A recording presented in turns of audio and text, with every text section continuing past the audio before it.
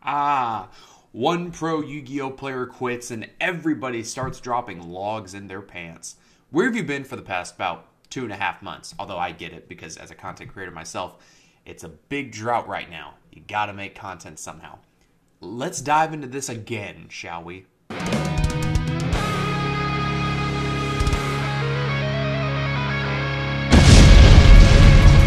Hello, ladies and gentlemen. It is your host who is dealing with the biggest drought of the most, Avery LR32 here, and destroy the ever-living boo-boo Quentin Yu-Gi-Oh! Brown stain off that like and subscribe button. I think that boo-boo stain perfectly encompasses the game right now. We're getting very close to 1,500 subscribers. I really do appreciate all the support. At 1,500 subscribers, I'll turn into a gorilla, since everybody calls me Harambe anyway. And if you've seen my YouTube shorts where I've been drinking alcohol and sitting on my pool deck, yeah, we're a gorilla. So, that's what happens when you're Czechoslovakian and Apache Indian. Anyways, let's talk about how Jessica, I think it's Jess, is quitting Yu-Gi-Oh! I just watched her video.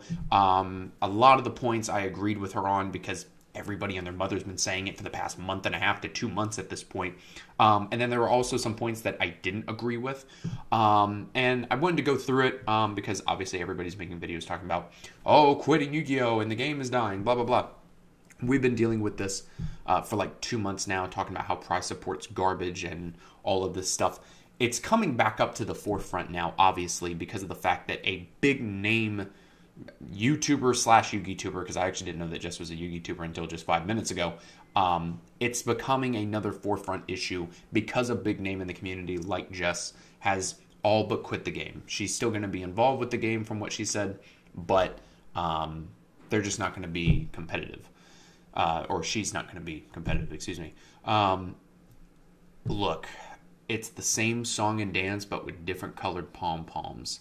And it shouldn't really be a surprise because at the end of the day, everyone's still beating that same drum of we need better prize support. We need to not get a 7-year-old console in the form of a Switch. We need all these other things.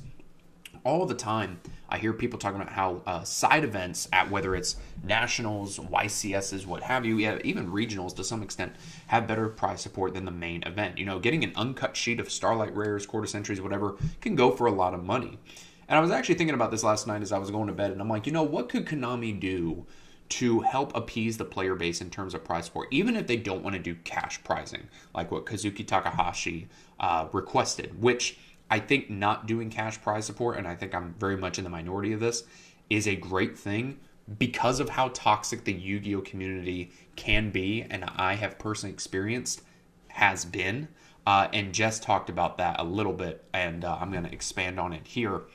I don't want cash prizing because can you imagine how toxic this community is and you have $10,000 on the line? Yeah, I don't want to deal with that. That would actually make me quit the game, quite honestly. There's 2 things that make me quit the game that we'll talk about in a minute. But the biggest thing that Konami could do when it comes to prize support, it's one word: variety. Why not give people the choice of what they want? You have some sort of contract with Nintendo, I guess, because you keep crapping out Switches like it's nobody's business. Why not give people that top events variety? Why not say, hey, do you want a Switch or do you want this uncut sheet of Starlights? Or hey, why not get both? Why not, if you get top 64 at a YCS Nationals, whatever, all of top 64 gets prizing? Even if, 50th through 64th get 2 boxes. At least they get something.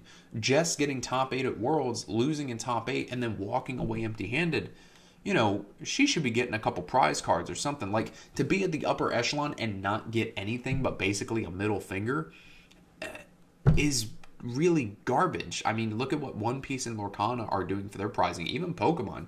Now, granted, Pokemon stepped into the world of money-making and things like that and, cash prizing. Same with Magic.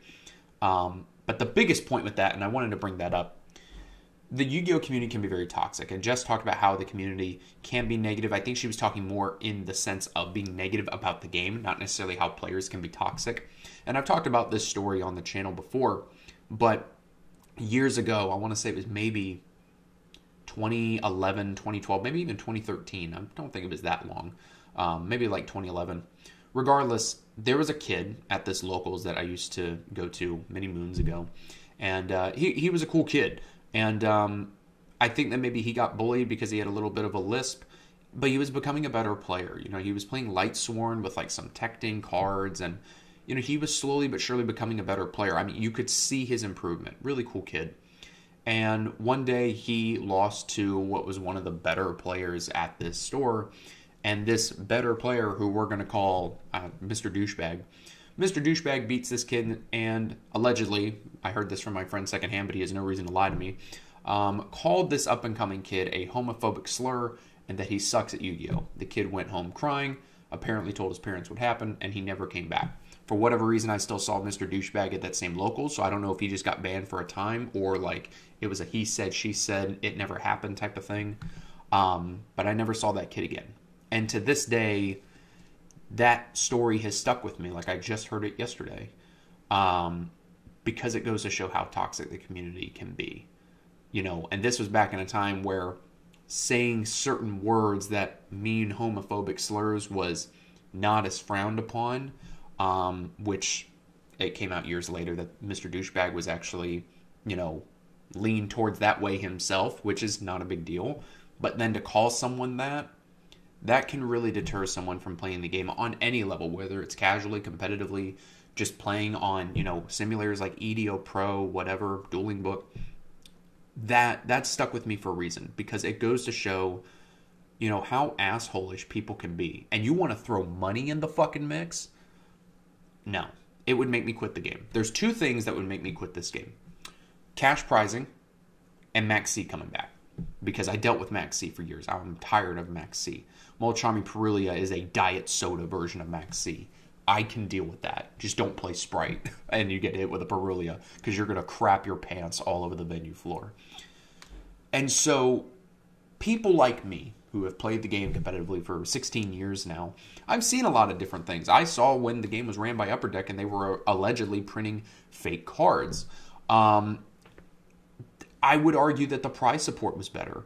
And at the time, back then, and I think that this is something that Konami should even do now, I would argue, is that if you already had your invite, the invite's passed down. So you get these players who want to keep going to regionals to grind for their world's points, or they just want to be a dick and, you know, get the nationals invite for themselves and take it from someone else who doesn't yet have theirs. If you pass it down, more people can experience nationals. Now, I'm sure some people will say, well, you can go to the LCQ and whatever. Is someone really going to take the risk, take the Pepsi challenge to go from, say, where I live in Florida to, let's just say, nationals is held in California, go all the way to California, spend hundreds, if not over $1,000 on travel to enter in LCQs and still bite the bullet and not get your invite to nationals at that last minute chance? That feels really bad. You know, why not for entering you get more than a rubber playmat? Whoa! I mean, they've been doing rubber playmats and shit like that for years. And I think at the end of the day, it comes down to that Konami has just been set in their ways. I mean, if you go back and look at the history of the game, hell, I have a whole retrospective series on a bunch of different formats of the game.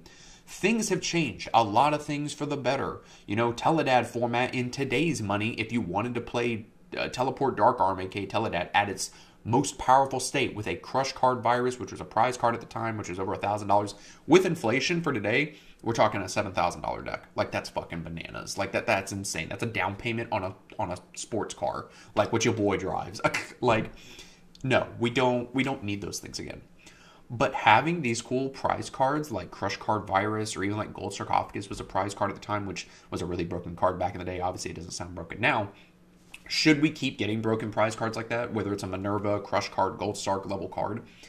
No, but I think having a fucking vanilla monster that's just literally useless, I think is just really a wrong way to go about it. You know, it shouldn't be something busted like a Crush card or busted like a match winner card, but you should still be giving players something to grind for, whether it's an uncut sheet of Starlights. You know, when I was at YCS Indy, over half the players at Indy after round 2 were on the opposite side of the venue because they were all entering in side events to try and get that uncut Starlight sheet because that's where the money was. You know, you're losing money traveling to these events. You're losing money, you know, even on your entry packs. Oh, you pulled a quarter century. cool. Like, you're going to go make maybe $100 from the vendors when the card's worth like 250 or whatever the case may be. That $100 doesn't help pay for your deck. It doesn't do all these things. And again, I think it's because Konami is set in their ways. I don't think Konami's really ever going to change, because they've been this way for years. And this upcoming ban list that we're getting this month, I would argue more than any other ban list in the 16 years I've been playing competitively, is going to make or break the game.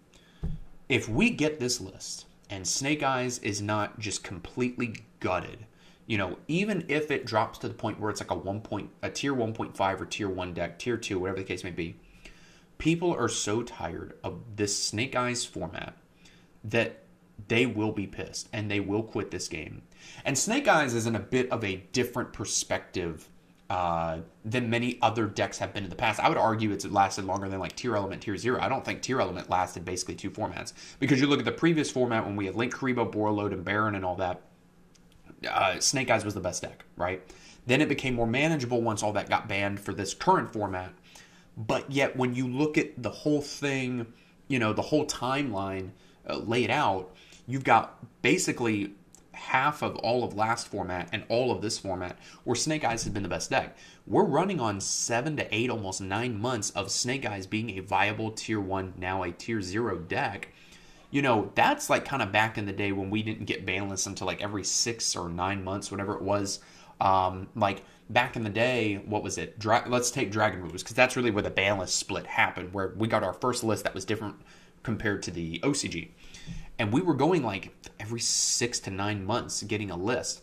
Like I remember for the longest time, if you look back at like early lists, it was like every September and every March we got a list. Then it was like every 6 months.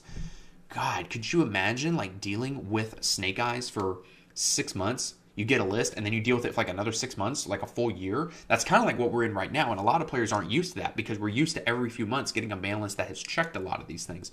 And this deck has lasted longer than many others. And it's the same type of frustration that people had with, decks back in the day like Teledad, Dragon Ruler, what have you, where we would get ban lists like every 6 months, every 7 months, whatever the case was, or every September and every March, like clockwork, and having to go through these long stretch of months where one deck reigned supreme, and if you didn't play that deck, you were getting your cheeks clapped. And it's not healthy for the game. It causes a lot of burnout. I'm burnt out because I don't have any content to make. I haven't posted in 3 days. I did a market watch, and now this is like, the 3rd or 4th day since that upload that now I'm finally making a video. And at the end of the day, this ban list is going to be the most important. Out of the 16 years I've been playing competitively, this is the worst format I have ever played in. And I'm so sick of it. And I've had success in this format. I got 10th place with Tempai. I didn't even play Bada Prosperity. I played the Kashtira engine. And we got 10th place with Centurion, what was that, like a format or 2 prior. I've had more success in these newer formats than I ever did in the past. I've also gotten a lot better as a player. But the older formats also had a lot more innovation, I would argue. And you also didn't have the power creep that you do now. You didn't have all the people complaining about prize support. There were some people that complained about prize support back in the day, and that's never going to change. If you want better prize support, it's not going to be in this game. It sucks, but I just don't think it's ever going to happen. But the people complaining about the prize support and all that was very much a minority back in the day compared to now where the game has exploded and you have a lot more content creators and whatever. You go back and look at my videos from like 2010, 2011. I didn't know what I was doing, and I'm sure that they're totally cringe now. But you didn't have a lot of the content creators. You didn't have a lot of the people, I guess, for lack of a better term, on YouTube. You didn't have Cali Effect, Pack, Joshua Schmidt, whatever. It was basically MCole40, Asian Persuasion. I can't even think of any other names off the top of my head. Your Yu-Gi-Oh channel. You had Jarrell Winston. You had Vexkiss466 and Underworld 6667. That was it. And Sharks Fan 20 ripping everybody off on YouTube, which if you know that name, you are a true OG if you remember Sharks Fan 20. Anyways, guys, I know that this has been a bit of a longer video, but I just wanted to get this stuff off my chest because it's the reason why I haven't really been active, why I haven't been uploading, because there's nothing to talk about. It's boring. It is what it is. I don't really think Konami's ever going to change. Hopefully this ban list will fix a lot of that. Like I said, this ban list is going to make or break the game. If you don't kill Snake Eyes here, I think the game's really going to fall off a cliff. And then Konami's really going to have to change a lot of stuff. And I think that this may be what ruins Yu-Gi-Oh! If things don't change. Guys, thanks for watching. Let me know what you think down in the comments below. And I will see you in the next video.